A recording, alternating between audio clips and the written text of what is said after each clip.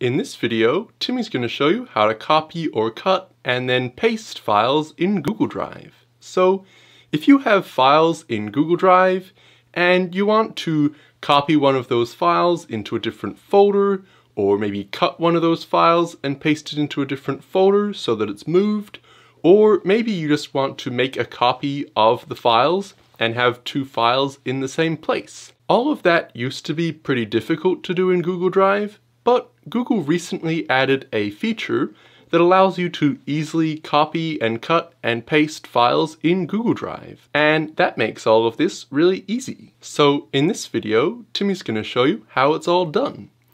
And the way this is all done is by using keyboard shortcuts.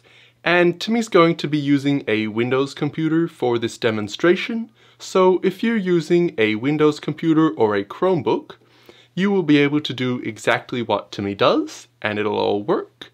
But if you're using a Mac computer, so an Apple computer, you'll just need to press Command instead of Control.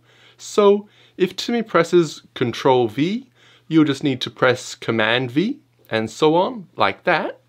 But once you're in Google Drive, if you wanted to copy this file right here, you would just need to click on it to highlight it. Don't double click on it, because then it would just open like this, which you don't want. Just click on it one time so that it's highlighted like this. And now you need to press a keyboard shortcut. So if you hold down the Control key, you'll just need to press the C while holding it down. And you'll see this message here that says item copied to clipboard. So that means the file is now copied and you couldn't let go of the Control key now.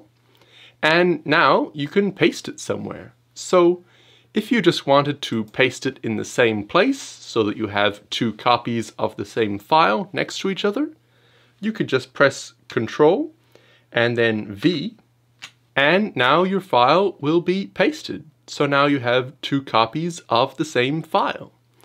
The first time you try to do this, it will probably pop up with a warning saying that Google Drive wants to be able to paste things or something like that, and it might pop up somewhere here, but when that happens, you'll just need to click Allow or Agree or whatever that button is, and then you'll be able to paste, and now that's all done. So now you have two different copies of the one file. So that's really cool. But if you wanted to copy the file and paste it into a different location so that you have one copy of the file in My Drive or anywhere else, and then another copy of the file in a different folder, you can do that pretty much the same way. You just click on the file to select it, and then press Ctrl and C again to copy it.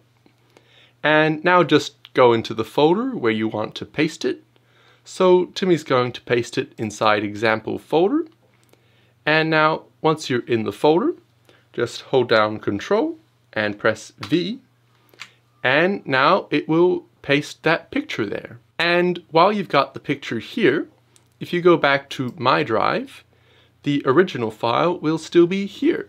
So now you have two different copies of the one file in two different places. So that's really cool. But if you don't want the original file to be there and you just want to basically move the file from this place to another place without having to drag it or do anything like that, you can use the cut feature. So to do that, you just click on it just like before, but this time hold down Control and press X. And now it will be cut. And the file will still be there right now because you haven't pasted it anywhere else. But so now you'll just need to go to where you want to paste the file. So Timmy will paste it back in this folder here. And now you just need to press Ctrl and V, just like normal. And now it's put this picture here. And if we go back to My Drive, which is where the original file was, the file's not here. And you'll notice, inside this folder here, it doesn't say copy of, because it's not a copy, it's really just moved the original file. So if you've got a lot of different files and folders, and it's too hard to move a file the normal way by dragging it, this can make it really easy. And that's all there is to it. So now you can easily copy, cut, and paste files in Google Drive. So that's really cool, but if you want to see how to rename files in Google Drive, be sure to watch this video right here.